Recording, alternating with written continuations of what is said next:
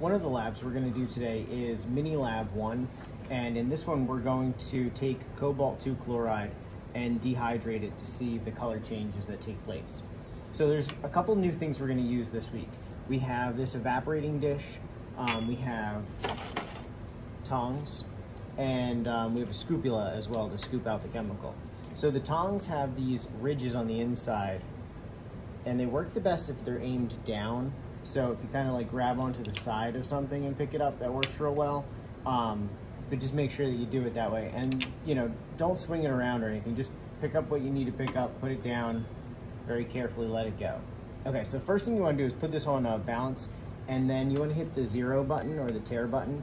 That'll make it go to 0. And we want to add about 1 gram of hydrated cobalt 2 chloride. So you can open this up, and you can just kind of tap it in there. It doesn't need to be exact. I'm just looking for about 1 gram. It's going to be a small amount, but that's fine. It's a little much. It's okay. It says 1.07 on there. That's okay. All right, so then close this up. And we want to make sure we have gloves, you know, all of our safety stuff on today. And then we want to take this and put it onto the hot plate. So we're just going to take it over, move it over the hot plate, and turn your hot plate on. Let's turn it up to 300. And make sure you turn your fan on, make sure your fan is close to it, make sure it's venting away from other people, and that should go. So then what you're going to do next is you're going to be watching for color changes. Now keep your face away from here because it could bubble up. It's going to boil, so you want to make sure that you don't get splashes on you, so stay back. But you can watch it, and like I said, it'll change a couple colors, so keep track of that. Once it's done doing its color change, I'll come over, I'll check it out, and I'll say, okay, yeah, that looks good. Then you're gonna put it on some wire gauze because it's gonna be very hot. So put the wire gauze down, very carefully lift it off, put it down, and then again, stay away from it because it's gonna be very hot for a little bit. It says let it cool for 3 minutes, so do that, all right? While that's happening, you can fill this up with water, and you'll put some water in here, you'll use this pipette, and then after the 3 minutes, it says, first of all, it says, did a color change take place while cooling? If so, describe it. And then it says, using a pipette, add a couple drops of water, only a couple drops, and watch the color change. All right, so we're gonna add a couple drops of this. It should change color. Write down your observations. And then it says, heat the resulting solution to boiling, and it says, caution, splattering could occur. You only want to add a couple drops of water because if you add a bunch, you're going to have to boil it all away. It's just going to take longer, and there's more chance of it getting all over the place. So now that we have put some water in there, just a couple drops, we're going to very carefully put it back on the hot plate, let it heat up. There's 2 lab stations. You can have 2 of these at the same time. That's fine. And then let it boil to dryness again. Note any color changes, and just write down all the colors that you see as you reheat it. All right, and that's it for Mini Lab 1. Now we're going to go over the procedure for the hydrated crystals lab. This one says prepare a data table as directed. You can just use the data table that's on the other side for writing down everything, so that's fine. So it says also turn on the hot plate to high. It should already be at 300 from the Mini Lab, so we'll set it to 300, and then that's fine. We'll get going with that. Number 3, it says clean a porcelain evaporating dish with soap and water. Dry the dish by placing it on the hot plate for a few minutes. These are all clean from last year, so we're just going to use them. So they're fine. We're going to take them. You don't have to dry them on the hot plate. They're ready to go. All right. So we're skipping number 4. It says handle the dish with forceps for the remainder of the experiment because we don't want to touch this in case it's hot. And then also we'll have gloves on, but if we didn't have gloves, you wouldn't want to get your fingerprints or anything's on there. Okay.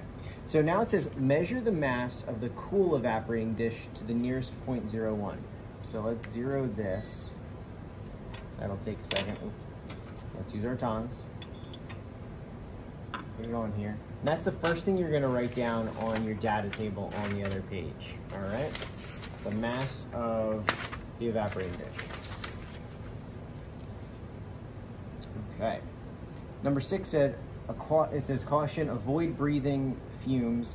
Add about 3 grams of magnesium sulfate crystals to the evaporating dish and measure the mass to the nearest 0.01. So whatever this says here, you're just going to add about, like it says, 3 grams. So mine's at 32, so let's add it to about 35. All right, so anywhere around 3 grams is great, okay? Then you're gonna write that down on the second page where it says a massive evaporating dish plus the hydrated magnesium sulfate, and then you're gonna subtract to get just the magnesium sulfate. Okay, next up, place the evaporating dish on a hot plate and cover with a 400 or 600 milliliter beaker, as shown in figure 8.1. Observe the inside of the beaker for a few minutes and record. All right, we're not gonna do that exactly as written. So we're gonna put this down. Your partner, they'll have theirs on there as well. We'll have one of these beakers, we'll cover up one of them, and as soon as you see condensation, you're done. Okay, that's all. We just wanna make sure that it is a hydrate. So as soon as you see a little condensation on there, you can just take it off, all right, real quick. The top of it will be cool, the bottom of it will be hot.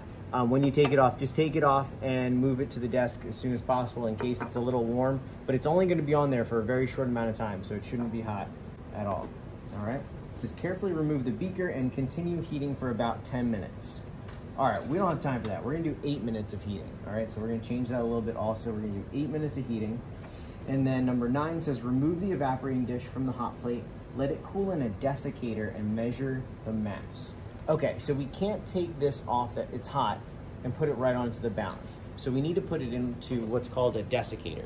This is a desiccator, and there's oil along the inside here to keep basically all of the atmosphere inside of here dry. So the way that you take it off is you just kind of put it up against your apron, and then you can pinch between the teal plastic and the clear plastic, and that'll kind of separate it. If that doesn't work, you can try to, like, you know, squeeze this, rotate it around, but you just want to pry it apart so that it opens up. Now you don't want to leave it open for too long because, again, the air around us has moisture. So we want to quickly but not dangerously take this, now that it's been on here and it's very hot, and put it into here. You might need 2 people to help you out, all right? And then the other persons, if theirs is ready also, they can put it in here too. All right, so we need it to stay in here and cool for a few minutes, and it's going to be in this environment where there's actual calcium chloride at the bottom, which acts as a desiccant, which basically absorbs any moisture that's in here. So we're not going to let these rehydrate. We're going to keep them dehydrated, which is our goal. Let it cool in a desiccator and then measure the mass. So let it cool in here for about 3 minutes or so, and then very carefully put it onto the balance, find its mass, write it down on the next page, and then you're actually going to heat it up again. So you're going to take it out of here, and it should be easier to open the second time, but just be careful. You don't want your experiment to get ruined because it gets shaken up. Take it out, put it on here, let it heat up again. All right, let's do 5 minutes this time. So we're gonna reheat it for a few minutes, then you're gonna put it back in here. All right, after those few minutes, let it cool down again. After it cools down, you're gonna put it on the balance, and it should weigh about the same. That means that it's completely dehydrated. We got all the water out of it, which is great. If it went down again significantly, you got to heat it up again and do it again. But we should be good with the heating it for 8 minutes and then heating it for 5 minutes. It should be good. And then number 11, it says, after the final massing, return the magnesium sulfate crystals to a special container as designated by your teacher. So up front, I'll have a smaller beaker than this, but I'll have a beaker up front. And what you'll basically do is just kind of pour your used magnesium sulfate into that beaker. I'll collect it all and get rid of it.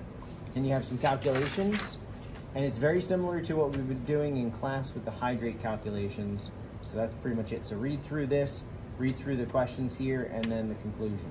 All right, you got this.